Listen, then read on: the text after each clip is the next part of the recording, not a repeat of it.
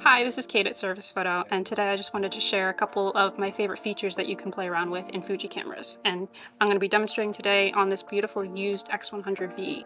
So most people know that Fuji already has built-in film simulations on all of their cameras, but there are also film recipes that you can build into the camera in the custom settings menu. So there's an app you can download. It's called Fuji X Weekly, and it has a whole bunch of film simulations that you can build into the camera. So today I'm going to demonstrate with Kodachrome.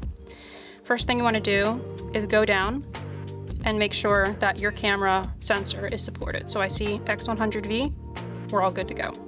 And to start, we go into the menu. We start in the image quality settings menu and go all the way down to edit, save, custom setting. I'm going to make custom 1 my Kodachrome. And then I'm going to go down to edit. And then I'm just going to copy everything from the app into the camera. So film simulation is classic chrome. Grain effect is strong and small. Color chrome effect is strong. Color chrome effect blue is weak. White balance, I'm going to keep at auto. +2 red and -4 blue. Color is at a +4.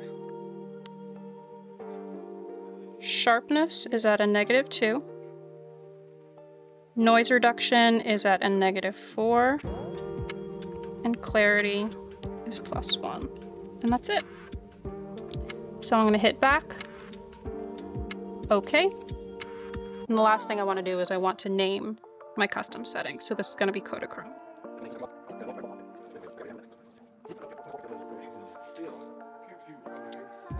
And then I can get there by pressing the Q button, and well, I only have one. Cycling through, so I'm on Kodachrome. And here are some sample images that I've taken using film recipes. Thanks for watching.